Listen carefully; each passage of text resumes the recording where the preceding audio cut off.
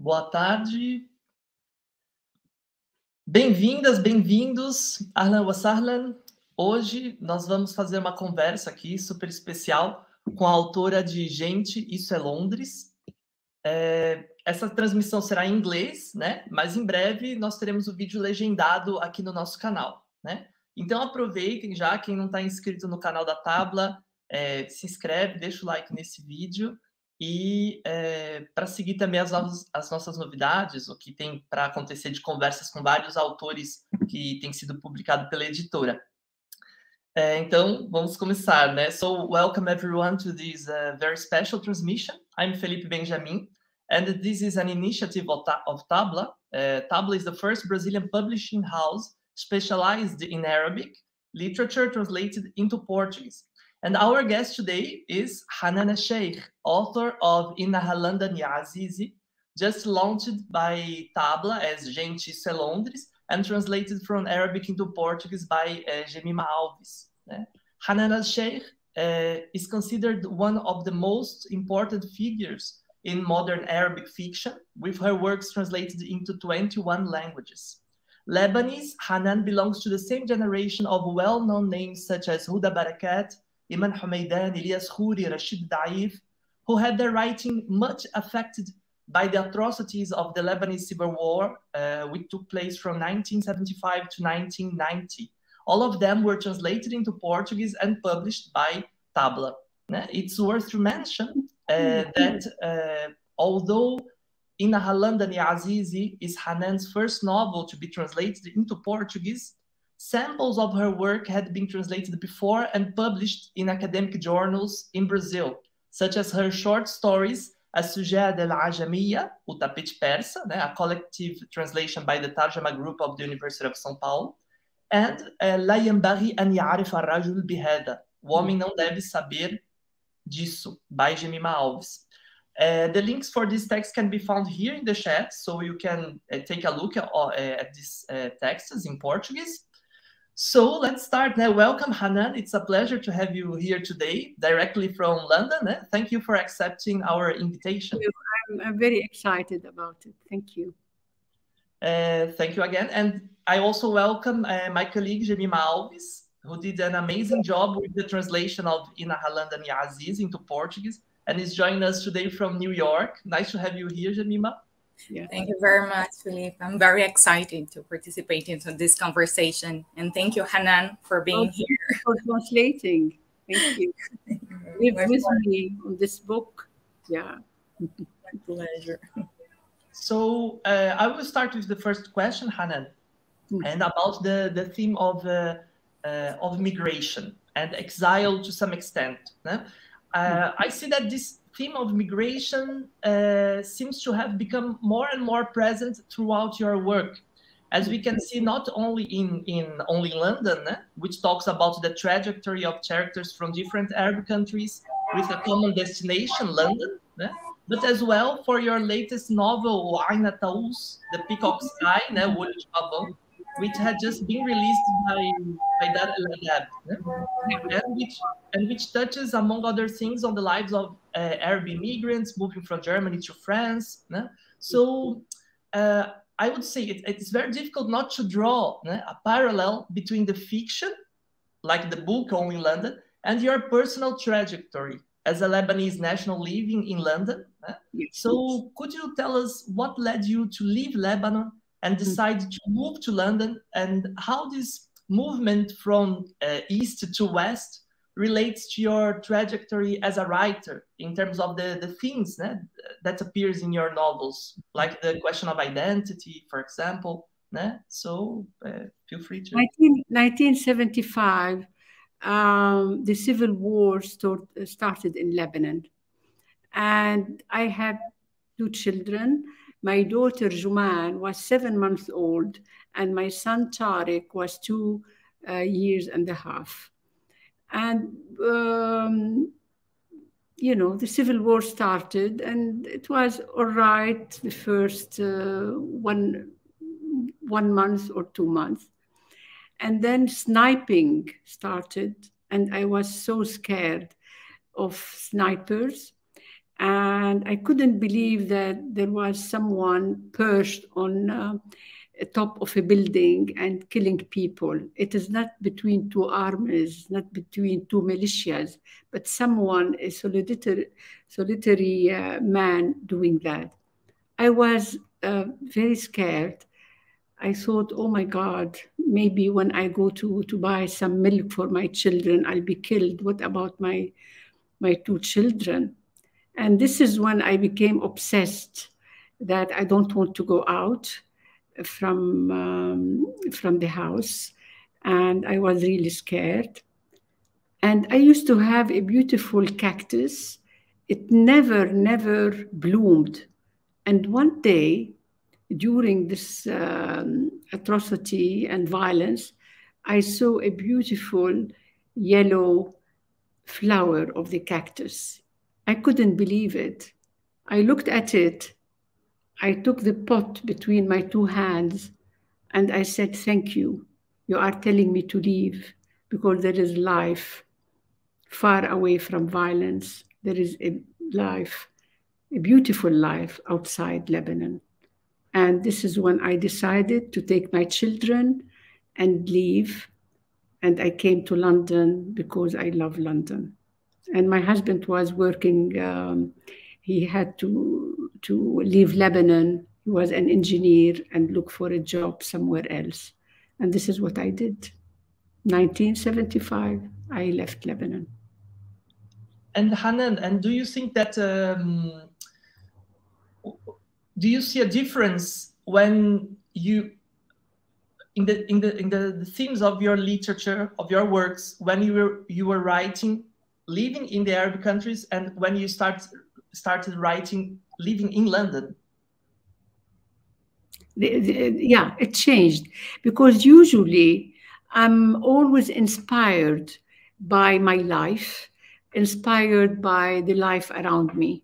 For example, my previous two novels, Suicide of a Dead Man, it was about a love story, and it was based on me and someone else whom I was in love with. And The Praying Mantis, it was about the way I was brought up in Lebanon by a pious father, religious pious father. So I'm always inspired by my thoughts and by my feelings and the environment around me. So when I left Lebanon to London, this is when I felt that I need to write something because I left Lebanon because I wanted to stay alive and to write and express my feelings. And this is what I wrote Story of Zahra before. It's about snipers and the civil war. And yeah, I'm always inspired by everything around me. Amazing. And so, Jemima, the floor is yours. If you have a question to Hanan, you're muted.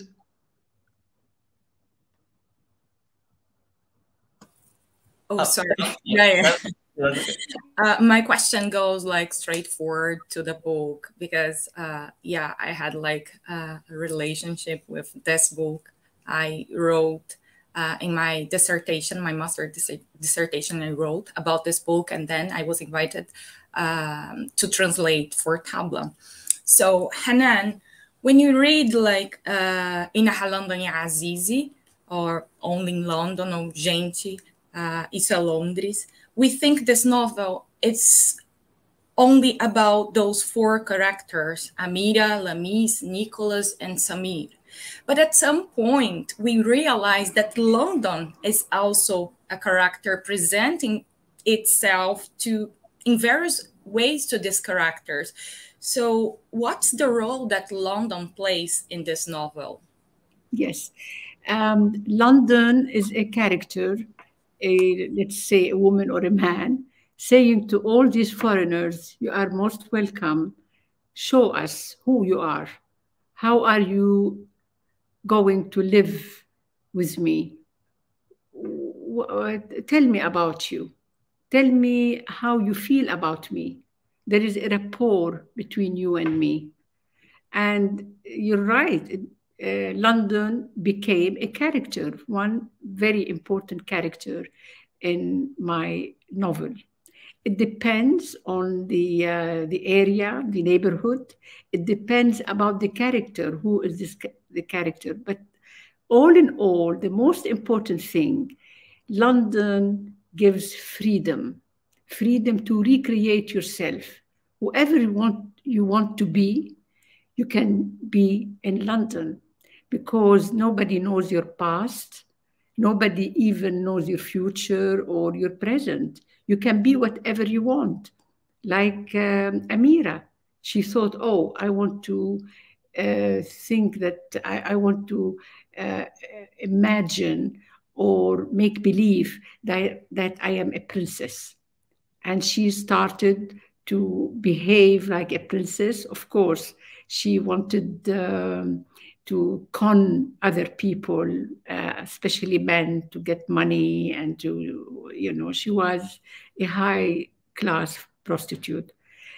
And Lamis, who is from Iraq, and also she was in London, and the way she felt that London is really liberating her. She can be herself. That's why she divorced her husband and she became, very strong. So we have Amira, we have Lamis, and we have Samir, the comic Samir. Also, Samir, he said, I'm not going to be camouflaged that although I was forced to be married and have children. I have 5 children because I didn't want to say that I'm attracted to the same sex. I am gay, but London is so big and London is so free and London has a big heart. I can be whatever I want. Yes. And then Noor was also doing the way she is, living as well. Yeah. Regardless of how her life would be, she was very, very open. And Nicholas, he is a English who is watching all of these characters and was with them as well. Now that you started talking about the book, I have a question that is for both of you, for Hanan and Jemima, regarding the language of the text. As you mentioned, so we have these characters from different parts of the Arab world. So when we read the original text, we have like all these linguistic layers that you work, Hanan, with, like the Iraqi Arabic or dialect, the Gulf Arabic, Moroccan Arabic, Lebanese Arabic, and it happens all the time in dialogues and side by side with the standard or the literary Arabic. So I would like to ask to Hanan about this. What's the function of using the dialect in literature? And to Jemima, what was the challenge of translating this plurality of voices in different dialects into Portuguese? Yeah. Well, since I was a child, I remember when the teacher used to give us composition to write, always the dialogue I used to write in the colloquial Arabic. And the teacher will say, no, no, no, what are you doing? You can't. I say, but people don't talk like that, teacher. They don't say, ماذا فعلت اليوم? They'll say, شو عملت اليوم? And I don't like to be pretending. She said, no, you can't. You have to have classical Arabic, formal Arabic in everything. But I couldn't. In all my work, even starting from the praying mantis, all the dialogues have to be in dialect, not classical, because it is nearer to the heart and also to the mind. So when I was writing, I say, I can't, the Moroccan has to write Moroccan, the Lebanese has to talk in Lebanese, etc., etc. So this is what I insisted, that each one has, each character has his or her own dialect. And I know that translators didn't like that. I'm sorry. But I needed, because this is my style. I cannot force myself otherwise. I have to be truthful to my style and to myself. And I'm always do that until now. Sometimes whenever I need to say something very profoundly and at the spur of the moment, I found myself talking in dialect. And you, Jemima, how did you tackle the difficulty or this challenge? Yeah, it was like a challenge to translate, to understand, I think, at first, because as Hanan was saying, the dialect in Arabic plays a really important role, because it's about like the character. I mean, when Amira speaks, she's Moroccan, but she always speaks in Egyptian because she feels like more comfortable speaking in Egyptian. So the dialect is part of the character. When Samir is like speaking in Lebanese, or Lamiz speaks like in Iraq with her father, we feel that there is something there. Unfortunately, when we translate, we lose this colorful. So it's complicated for us. We try to imagine how this person would speak like in Portuguese. But then something is missing there, something from their personalities, because language is really, really related to personality. So, for me, it was really, really hard to write like in Portuguese and see all these colors of the Arab dialects missing my final text. But how did you understand them? Did you talk to an Iraqi? Did you talk to someone from the Gulf? I mean, how did you figure it out? Yeah, as I lived in Oman at some point, and they kind of understand, and they helped me. I had like a tutor from Iraq who helped me. But yeah, I think the most difficult part is understanding the expressions. I mean, the cultural expressions are the most challenging thing in this book. And you explored in Iraqi and Egyptian and Lebanese. I mean, it was difficult, but it was like really, really a beautiful experience for me as a first job. It was like, unforgettable. It was your first It was like my first book. Yeah. Oh my God. Congratulations. This is amazing. Yeah.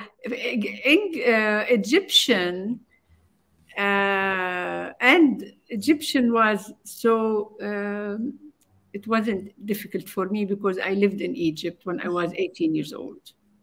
But the other, I used to ask Iraqis and others, and the Gulf. The Gulf, I knew, had idea because I lived there as well. Great. Yeah.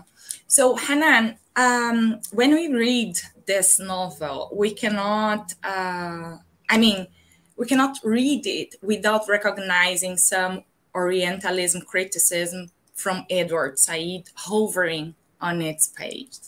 Well, if the narrator's descriptions or the character's speech, we can like catch this criticism. So how relevant still is this theory to describe the current situation of the Arab world, its relationship with the global North countries, and the perspectives Arab people have about themselves? Well, I didn't think about it the way you are analyzing it.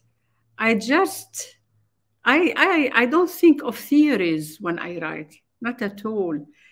A fiction writer, a writer would get close to the characters, giving birth to characters and not to ideas and not to intellectual ideas. But of course, you know, the reader has to apply or to think whatever you thought about Orientalism. I mean, let us suppose an English person, man or woman, came to live in Lebanon. I don't think there is something about Orientalism or Westerners or anything. It is just, it happened. This character lived in Lebanon, or my characters are, you know, of the novel were living in England, in London itself. So it is the reader who comes to the text. Yeah, this is my answer. You're not satisfied. No, I am. But I mean, I think when I read the first time, I felt like, I mean, the narrators seems for me very aware of this criticism.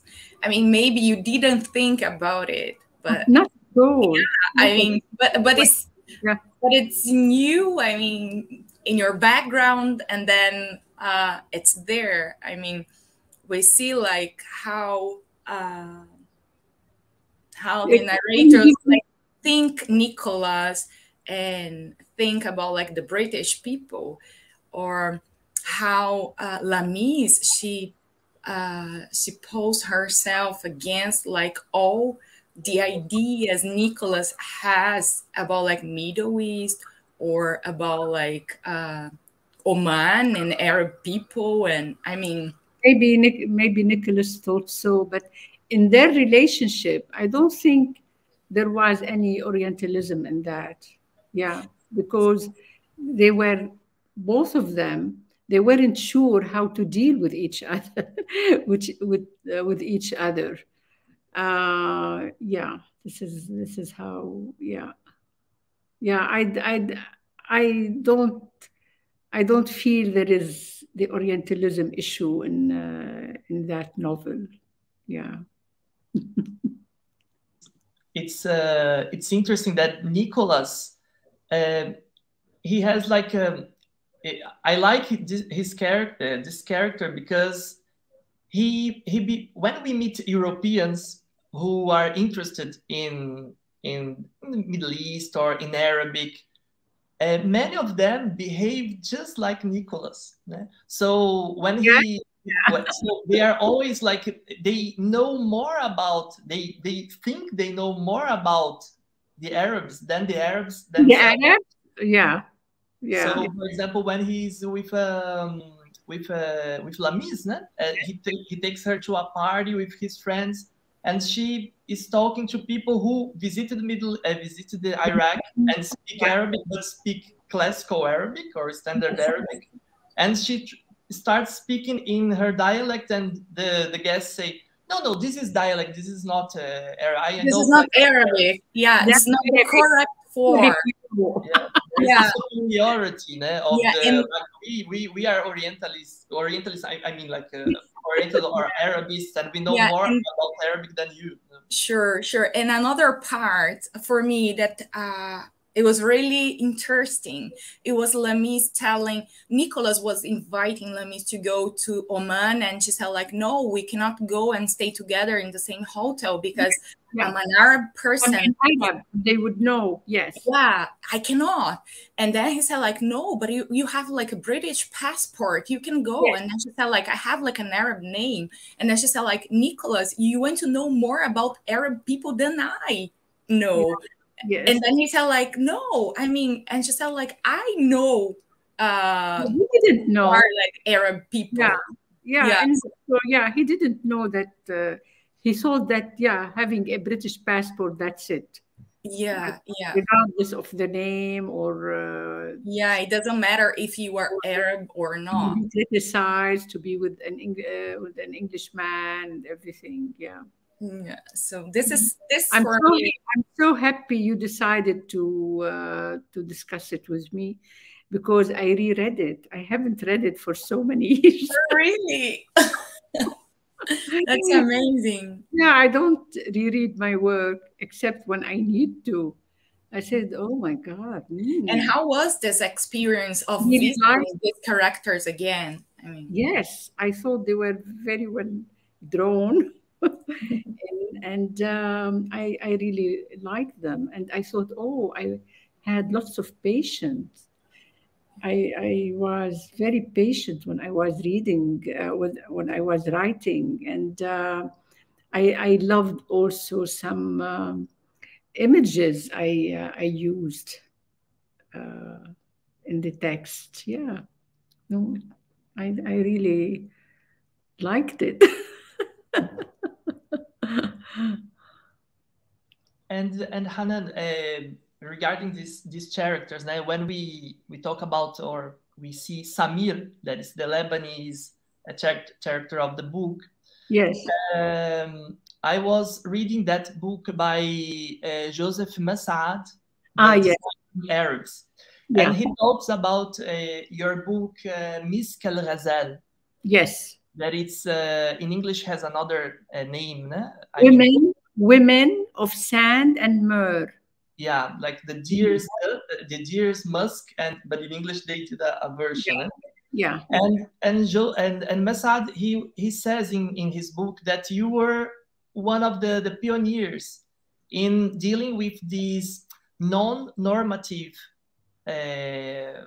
sexuality, like exploring like homosexual relations in literature, especially in that period of the 80s, when it was not so common, and at the same time in the world we had like the rise of a conservadorism and in the Arab countries. So for example, touching in themes like AIDS also. So I remember that you have a character in the Misk al-Ghazal that is Suha, that she's a Lebanese living in the Gulf. In the Gulf. Let's say Saudi Arabia. In the Saudi Arabia, yeah, exactly. I didn't, when I wrote Misk al-Ghazal, I didn't write it was Saudi Arabia, but it was inspired by Saudi Arabia. Okay. Yeah, I thought only the Gulf I wrote then. Yeah, but it is Saudi Arabia. And then, and she has like a relationship, a relationship with another woman, a lesbian relationship. Yeah. So I would like to ask you, why do you think it's important to bring these like sexuality into your literature, into your work? Is it related to this conflict between modernity and tradition in the Arab countries? What do you think about that? Again, I tell you that I don't think of these theories. I'm inspired by my surroundings, by the life around me, and by my thoughts and by everything around me. In Misk al-Ghazal, for example, Women of Sand and Myrrh, when I lived in Saudi Arabia, I thought, oh God, I went to a wedding at night, and I thought, I felt that there were so many women attracted to each other. It's because of the closed society. I'm talking about mid-70s, early 80s. So women confined with each other felt at ease with each other, and many fell in love with each other. So this is as a writer, it was amazing to because in Lebanon, I never saw that. Yeah. So it was something new. And as a writer, I jumped on this thought, and I said, it's amazing that two women will love each other. before Misk al-Ghazal, my first novel, Suicide of a Dead Man, it's not translated. It was about an old man who is in love with a younger girl. And I talked in it about impotence, that he was very older than her and he didn't know how to make love to her, or he didn't know how, or whatever. So, and at that time, I remember the Dar al-Nahar al-Nashr, which published me, the editor said, Hanan, why are you talking about impotence? I said, well, why not? I don't know why. This is my character. I don't have any taboos. Whatever I think of, I write. Whatever I'm inspired about, I write. So in The Women of Sand and Myrrh, I didn't think, oh, I shouldn't be talking about this relationship, lesbian relationship between the two women. But then I said, why? This is what I was inspired. I saw what was going on.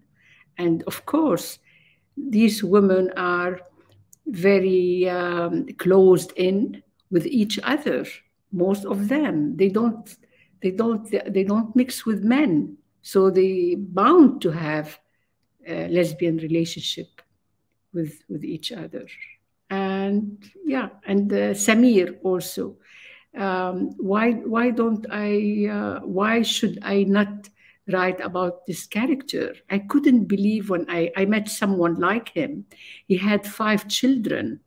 It was so funny. I was walking in Edgware Road, because Edgware Road, they have many Lebanese and Arab shops, especially food and everything. And all of a sudden, I see a man imitating me, the way I was dressing and walking, like he thought I was existentialist. And he came to me and he said, oh, I am Wujudiyya, existentialist. I'm Hanan Al-Shaykh, I'm existentialist. And I looked at him, I said, who are you? He said, I am, what shall I say? I'm not going to say I'm Samir, and not Samira, and not Dada, and not Dada. And then we sat and we started talking with each other. And I loved his character. And I thought, I want to know him more.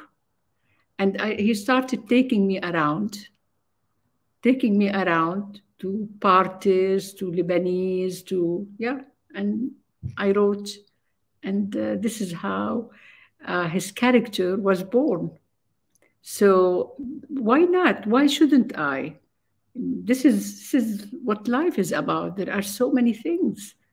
There are snipers, there are princesses, there are poor people, decadent people, truthful people, philosopher.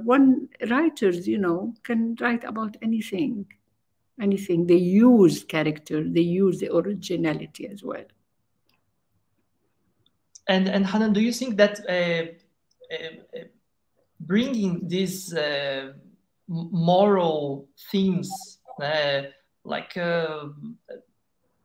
masturbation, or like these subjects, do you think that how is the reception of that, for example, among the Arab readers? Yes, I think they take it because I remember one time I asked someone, a student, why do you take it? I mean, why do you believe? Why do you not revolt against it and say, oh, why do you write something like that? And she was veiled. She said, because you're honest. I see honesty. And she is right. Because I don't use it. I don't use these characters only to make a propaganda for myself and, I want to shock. No, these characters, I go inside them. It's not only, I don't stay at the superficial level. That's it. she was right. It's honesty. It's honest what I do, because this is a society. It has everything. And I think now at my age, sometimes I ask myself, why am I like that? I think it also goes back to my childhood. My mother left my father when I was 5 years old. She fell in love with another man, but she was forced to marry my father when she was 14 years old. My father was much older than her. So she left home. I was 5 years old, and nobody was looking after me. To bring me up the right way. So in a way, I was all involved with myself, with my thoughts, with my imagination. So I was free in a way. No mother at home around me to tell me do this, not to do that. I had a horrible stepmother who I didn't relate to. I hated her. And my father was as if married to God. He was very pious, very religious, lovely man, but he wasn't living in life itself. He was living with afterlife. Yeah, he was very, very, very pious. So in a way, I was totally alone.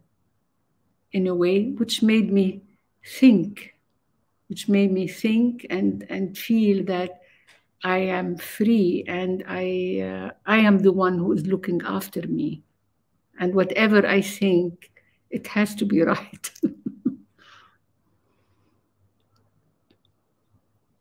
Jemima, do you want to make a question? Yeah. Hanan, given your significant experience as a novelist and intellectual who has lived in Europe for such a long time, how do you describe the status of Arabic literature in the context of transnational literature? Do you think Arabic literature today has an audience that appreciates the narratives? Or are the readers still moved by curiosity of the mysterious Orient and the exotic? Well, I'll tell you the first thing. Could you repeat the question? Yeah, of course. Okay, I'm sorry. So, do you think nowadays we have like an audience that appreciates the narratives, the Arabic narratives? Yes, yeah. I mean, how is the context of Arabic literature in the transnational literature? Yeah, I'll tell you. It is not like Orientalism, or they think, they are many followers to the Arabic literature because they read, because of the media as well. And maybe let's say Najib Mahfouz, for example, Najib Mahfouz had followers, Tayyib Saleh, many Arab authors. And it is not that they talk about Orientalism or the foreigner reader wants to be to have a glimpse on the Arab world, or no, they are interested in literature itself. And so many varieties of subjects, the wars, not only traditions, but wars and conflicts, philosophy, so many things, and also colonialism. All of these subjects draws the attention of foreigner readers, especially if they discover one writer and they like this, like Najib Mahfouz, and they follow all the time this writer. Or it's not only because like people thought, they like let us say Hanan Al-Shaykh, because she's very courageous and she talked about, sexuality or something. I don't think this is the only thing, only because they want to know how the Arabs live or whatever. No, they consider it a novel. Okay. They are reading a complete novel, interesting novels. And this is how I feel nowadays. Great. Yeah, how I feel nowadays. They really are, there are followers who are interested in Arabic novels, not because of veils or womanhood or, Great, thank you.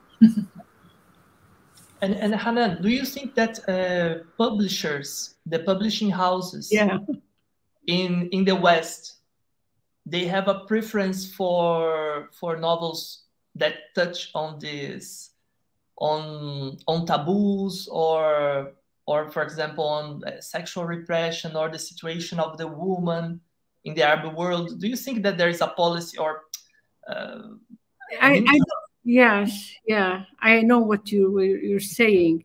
I don't think so. Maybe one book or something, but this is not their aim. This is not what they do. Like, for example, I have to tell you how I was translated. Story of Zahra, when I wrote Story of Zahra in Lebanon, it was banned from the Arab countries. I went to 9 publishers. Nobody wanted to publish it. And I remember going to a friend of mine who used to publish children books. And I remember I held the manuscript. I said, you know what? This is the 9th publisher who said they don't want to publish it. Do you know what I'm going to do? I'm going to throw it from the window. So all the people, the people who are walking around and about, each one will take one page. It's enough for me that they read it. She said, you are so stupid. She closed the window and she said, we are going to publish it, you and me. We are publishing Story of Zahra, and this is what we did. Okay? The Institut du Monde Arabe, have you heard of it? Yeah, sure. Instituto do Mundo Árabe, sim. Yeah, the Institut du Monde Arabe.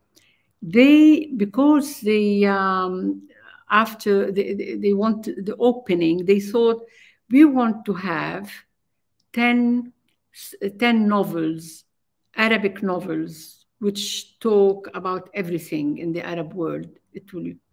And they chose one of them, the Story of Zahra. It was still in Arabic, no translation, nothing. And people couldn't believe it. Najib Mahfouz, Tayyib Saleh, all these, Abdul Rahman Munif, all. And then they chose Story of Zahra. It was amazing. Nobody believed it. I didn't believe it. So this is how it is. They didn't publish it because they want propaganda or anything. It was very serious. Yeah. So because it did well, so the publishers, when a book does well, they say, oh, what about the second book? What about the third book? And this is how it is. Sometimes, of course, I'm not saying that they are sometimes attracted, publishers are attracted to something, like a storm behind a book or a writer. But maybe they'll publish one book.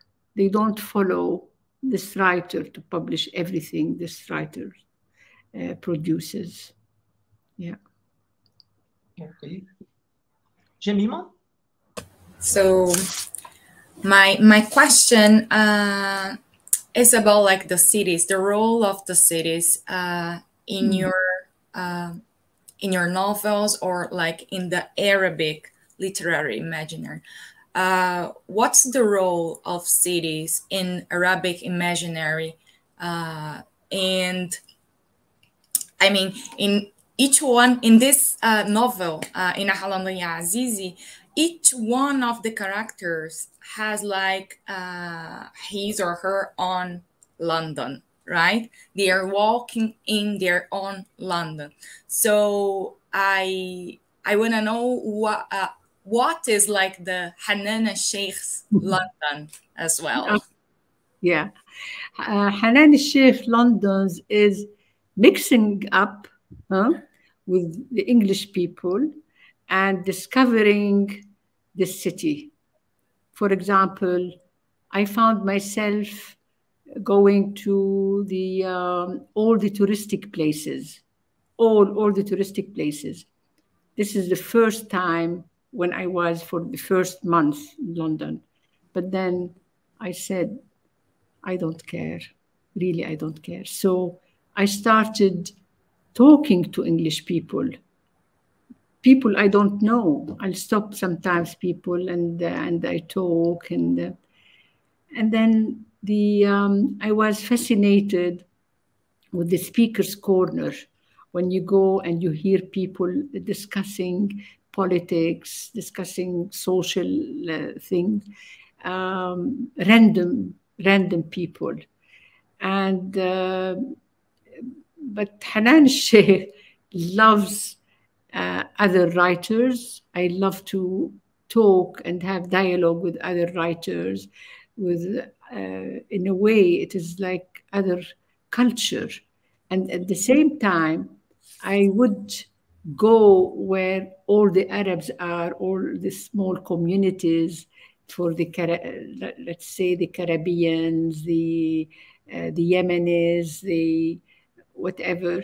I'll go the Africans, and then I'll go and see how they live, because I'm very interested how a city could reflect itself on these communities. Does the city change them, or do they change the city? Yeah, this is interesting. Yeah. And this is how I become so interested to go and see around and study personalities and people, and through the theaters as well, through music, through food, markets, everything. Yeah. And it is, for example, I remember the first book I read, it's called Detective in English, Detective, Emile and the Detective in school. So in a way, I wanted to know, where did Emile live? And this is just curiosity to know the old English and the contemporary English. And yeah. You said, Hanan, that you like to talk to other writers. We have a question here from Safa Jubran.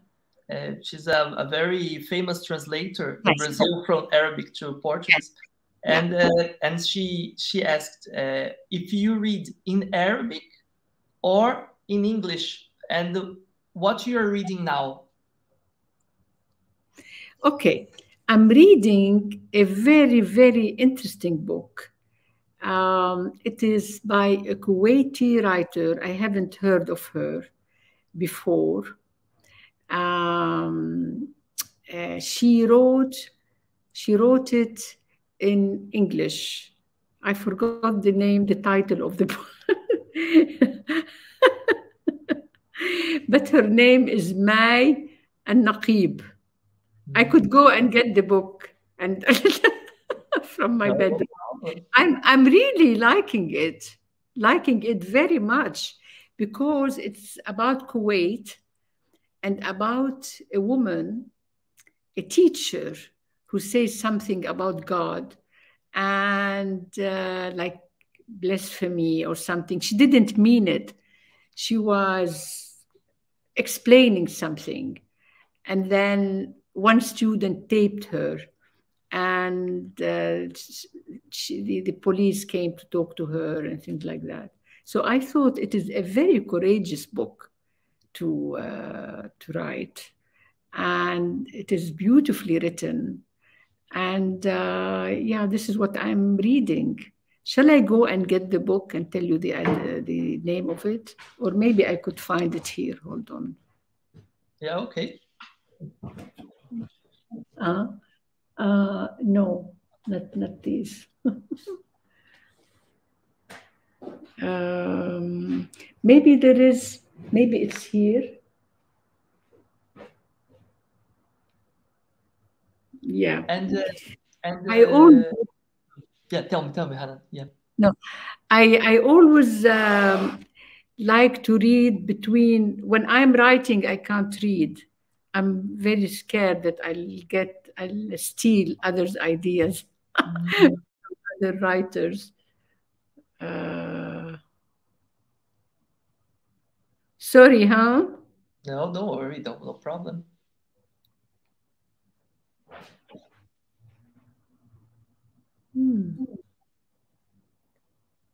How come I don't know it? Never mind. Okay. Do you have another question, or? Jemima, do you want to make another question? Do you have any other question? Or yeah, my question is like if Hanan has these authors that inspire her, some authors that she always reads, she always come back, or no, you just like read new things and random things. I mean, just a matter of curiosity. I mean, no, I tell you, I have so many writers I admire. So many writers. I mean, it will take ages to finish them. So many writers that I do admire. I started actually with Anais Nin. Have you heard of her? No. Anais Nin. With her, she was a French writer who befriended Henry Miller. And they were living in France. She met him in France, and she wrote like 8 books about what she did in France.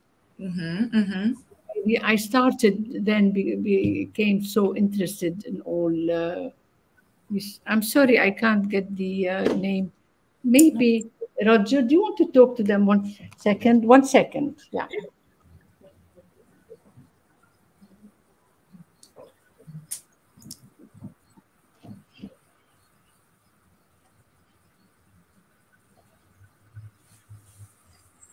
que a gente está em casa. Sim, em casa com Hanan Al-Shaykh. É.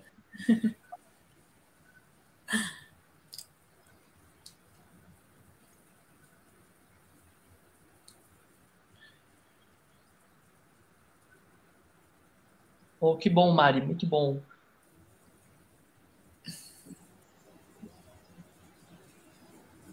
Pessoal, é só lembrando que quem ainda não está inscrito no canal da Tabla pode se inscrever para acompanhar as próximas conversas, né? Também se inscrever no nosso site, se quiser receber a newsletter com mais informações e dos lançamentos, dos livros, e também seguir a Tabla no Instagram, né? Então lá sempre tem todas as novidades dos livros da Tabla. I found it. Great. Can you see it? Lasting Home. And Lasting Home. It's great. Yeah. And by Maya Al-Naqib, a Kuwaiti girl. Oh, Maya Al-Naqib. And she wrote it in English, or it's a translation? English. And what do you think about like this Arab authors writing in English and French? What do you think about this literature? Yeah, why not? Because it depends, you know. Like she was, I'm sure when she was very young, she went to the States to finish her studies. And I'm sure she was sent, for example, take my children. My children, they can't write Arabic very well. They write in English because we left Lebanon. And I'm sure this writer also left Kuwait very young and to study in the States. And then her English is better than her Arabic.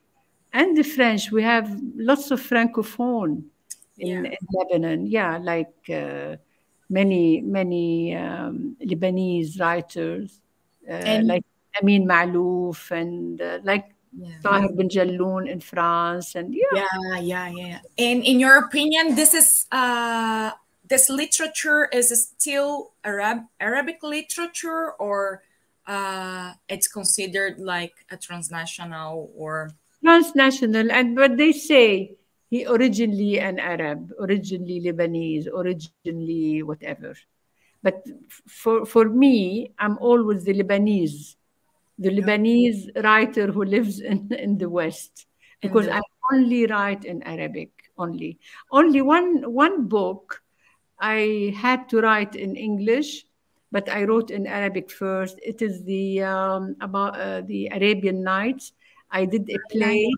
Yeah, 1001 Night. I did a play with a British British director, and I wrote 19 stories from 1001 Night, but I changed a lot, and I put my stories with my stories. I changed the stories, and the director will say, "Is this Shahrazad or Hanan?"